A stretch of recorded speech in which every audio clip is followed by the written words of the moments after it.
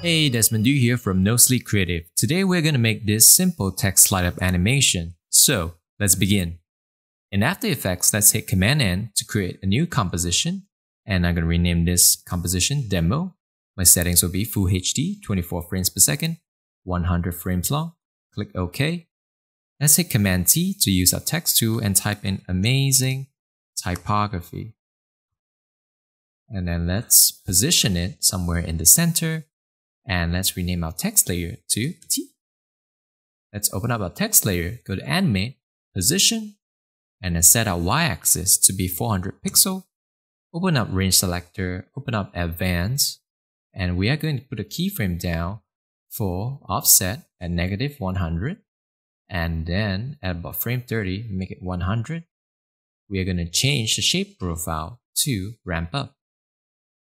So when I play it, you can see there's a cascading effect. The reason why we're using offset is because of the shape profile ramped up. If I were to do things using the range selector, just start and end, it will end up differently. Let me show you. So I'm going to duplicate that layer, change it to red so everyone can see clearly, and I open up my range selector again. So instead of using a shape profile of ramp up, I'm going to set it to square, and then, let's actually keep it a ramp up. If I were to set it to 0 and then just animate the start, somewhere about frame 31 and reach completion. And then let's actually turn solo it. So you can see when it first began, it's already cascading. I want it to be just like, the one in white. It should start like at a 0. Nothing should happen yet. So that's why we need to use offset, because of this the shape profile. So there's something to keep in mind. Let's delete this layer and proceed.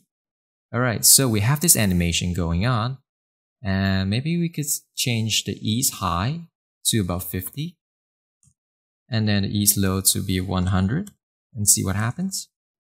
So it's a little bit faster. Let's press N to clip the out point so we can see it.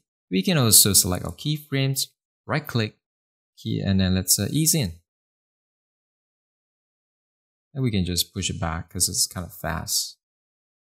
Okay, let's rename this animator to Pause Y. Let's duplicate this text animator, and then let's rename it to Pause_X. So we're going to move it, shift each line in the x-axis. So we're going to shift it by -100 pixel.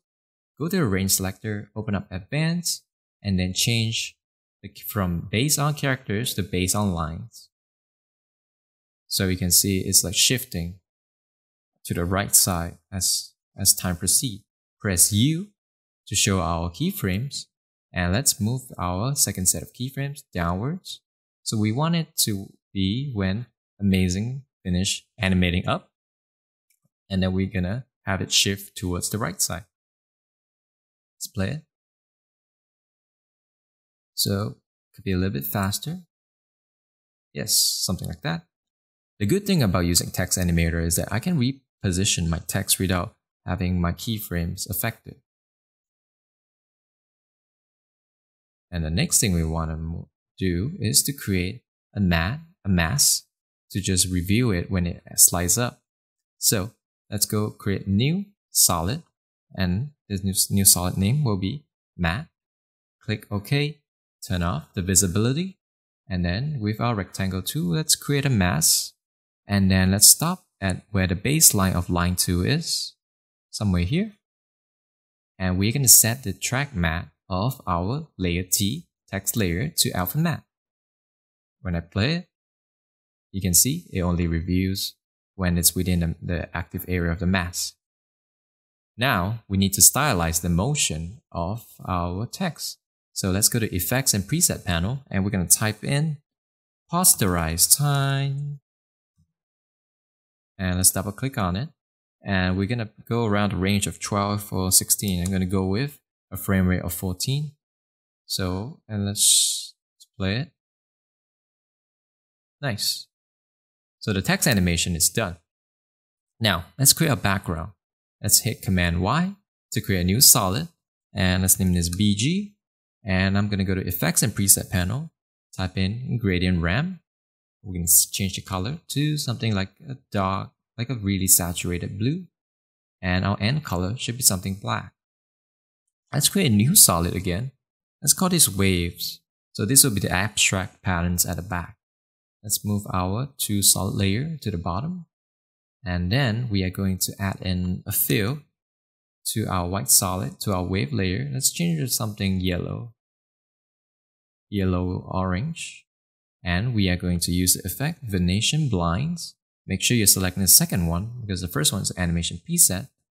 So using the Venetian Blind, I can increase the transition complete to create bands, all these bands of line. And I can set it at an angle, so maybe about 60 degrees, and increase the width to about 200.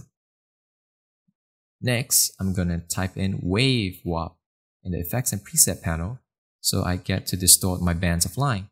Let's option click on the direction of Wave Warp and pick with it to the direction of Venetian Blind. So it will always be following the direction of my bands, the bands of line. So when I rotate it, you can see the distortion is consistent. Let's increase the wave width of our wave warp to, let's see, it's 200, about 100. Let's increase the wave height. And then let's also slow it down by changing wave speed to be 0.1.